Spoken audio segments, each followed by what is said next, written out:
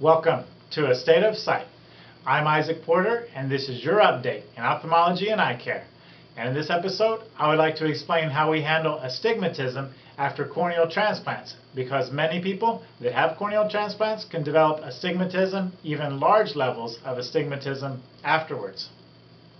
As you remember from our previous episode, astigmatism is an uneven curvature on the front part of the eye, on the cornea.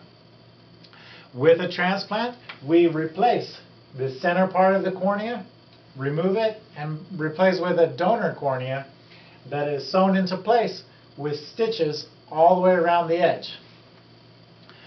We take sometimes 6 months up to a year or two to remove these stitches as we need to, and when we're doing that, we can selectively take out certain ones to try and control the astigmatism as it's healing.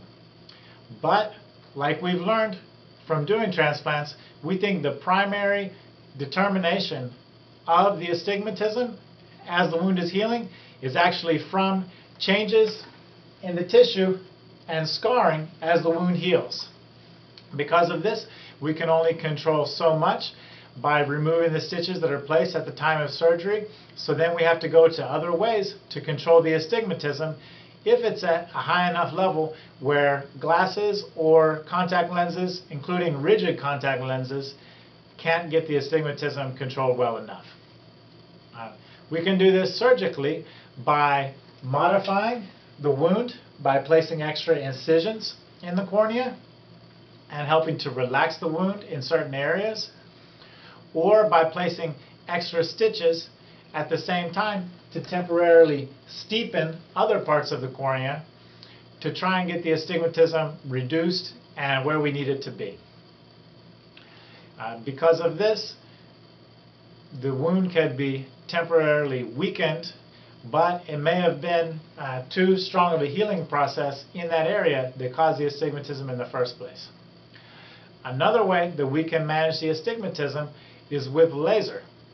And this is the same laser that we use to do treatments with LASIK and PRK. And it can be very effective and very accurate in lowering the astigmatism because it smooths out the areas using the laser in order to get it more round. We have to be careful if the person had a transplant because of keratoconus or other diseases that cause thinning and changes in the cornea, because by thinning the cornea further with a laser, it can put them at higher risk possibly. Also, when we're using the laser, we always think about the accuracy from using the laser because it can be more accurate than other ways of reducing astigmatism. So, if you have astigmatism after a corneal graft or any questions about corneal grafts, please post. We'll be happy to interact with you, and we look forward to seeing you again soon, next time on A State of Sight.